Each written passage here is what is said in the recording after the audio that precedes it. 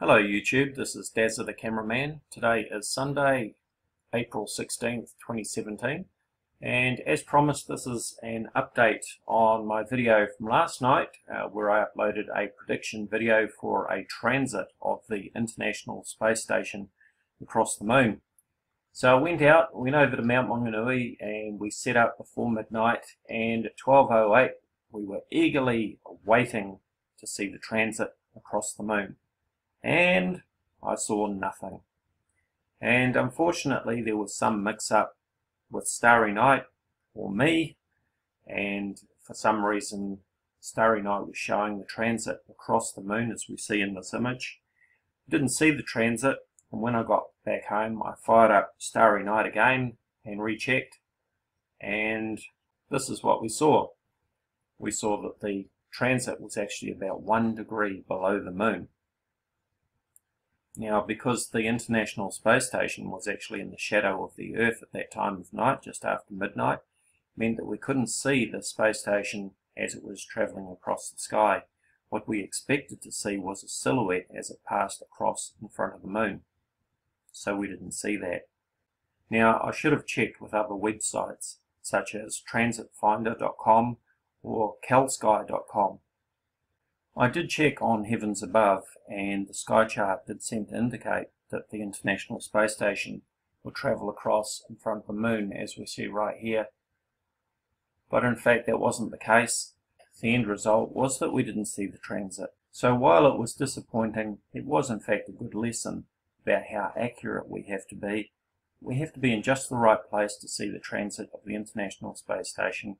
It is a fairly narrow corridor that we're talking about. So hopefully we'll have better luck next time. But the good news is we did actually get some very good photos and video of the Moon and Jupiter. So let's take a look at those now. I'll just step through these images of the Moon. Some good close-ups there. You can see a lot of very good detail in those craters. This was filmed with the Nikon P900 camera.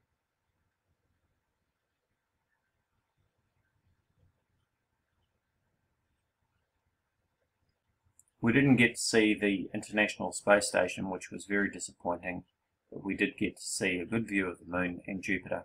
So now I'm going to show you Jupiter, and you'll hear the live audio of when we were recording that.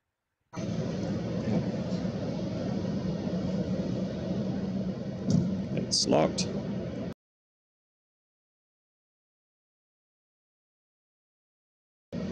Nah. Oh, that should be good. Oh, there we go. Woohoo! So I'll just center that up, so I'll let it run across, nice and still. Okay. And that's at 1280. Oh, okay. Can't even focus on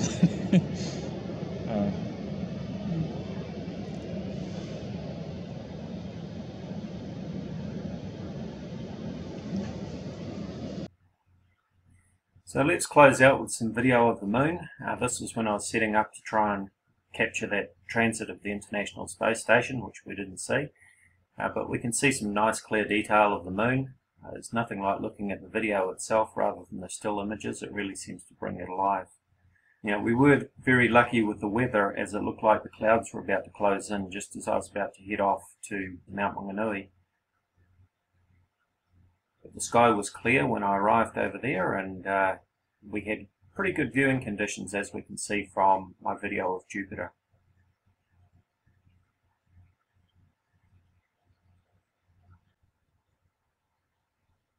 Thank you for visiting my channel. Please be sure to subscribe. For further discussion, please check out my Facebook discussion page, Voices of Reason to Explain X or VORTEX. You'll find a link in the description area. Thank you for watching.